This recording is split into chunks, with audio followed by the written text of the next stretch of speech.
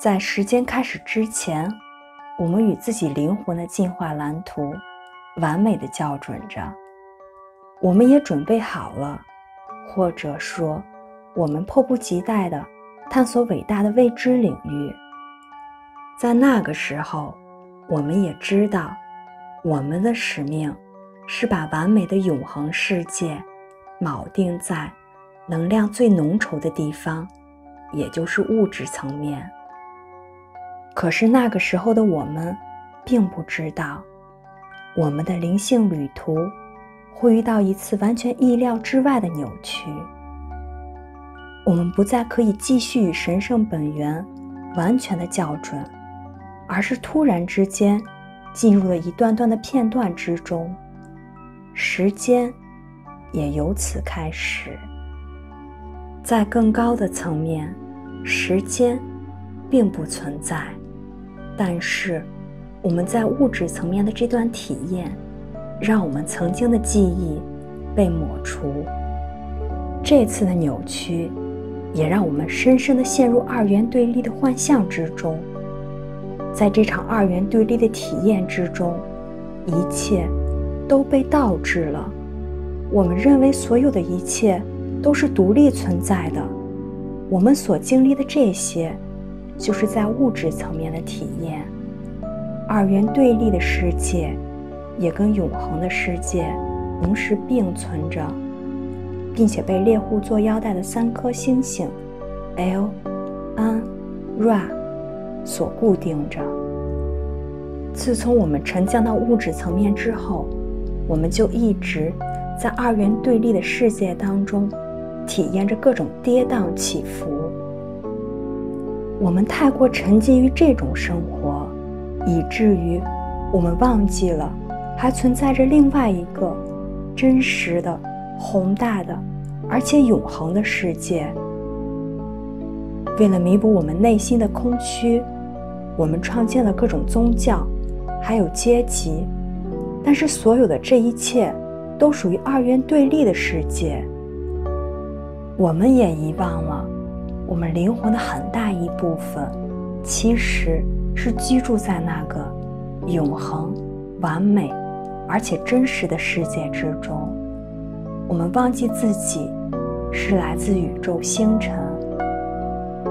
我们在二元对立的弯路上经历了太久，以至于我们认为二元对立的世界才是真实的。也是因为我们这种误会的想法，又进一步滋养了二元对立世界的存在，让它看起来越发的真实。终于，我们走在了觉醒的道路上，我们也开始逐渐地回忆起自己的真实身份。我们也意识到，在二元对立世界的幻象之上，还存在着一个永恒的巨大实相。随着越来越多的人觉醒，我们开始把自己在二元对立世界中的那些幻象抽离出来，二元对立的幻象也因此变得越来越虚弱，从而让我们更容易地看清真相。最终，旧的体系开始坍塌，那些维系着二元对立世界所存在的基石也开始一一瓦解。我们现在处于二元对立的最终之日，也是在这段时间，维系二元对立的两股势力在努力地挣扎，以维持他们最后的喘息。他们也竭尽所能地使用各种恐惧和操控，试图把我们重新拉回到二元对立的幻象之中。外部的世界也因此变得更加混乱。以前我们被教导的大多数内容也被证实是错误的。我们曾经的信念体系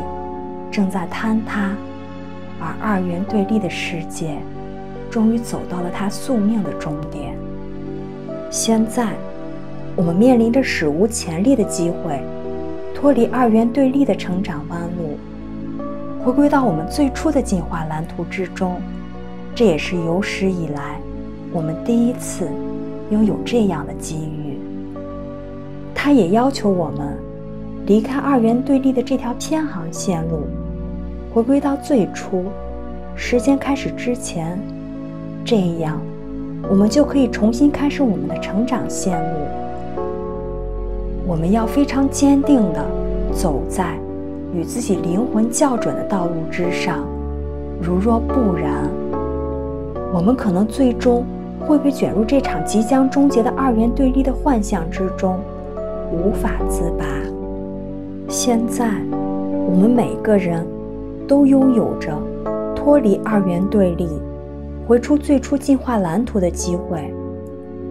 虽然看上去目前只有一些人会有意识地做出这种选择，